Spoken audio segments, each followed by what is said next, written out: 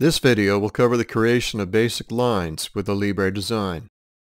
Sketching 2D figures is the first step in creating 3D geometry. To begin, make 2D sketching mode active by clicking on Activate 2D Sketch in the upper right of your screen and clicking the edge of the XY plane or selecting XY plane in the Design Explorer. Now that 2D sketch mode is active, you can click on the Line button within the Sketch Figures box on the 2D sketching ribbon, and you're ready to draw a line. A line is created with 2 left mouse clicks. For the initial line segment, the first mouse click will start the sketch line at the current location of the mouse cursor.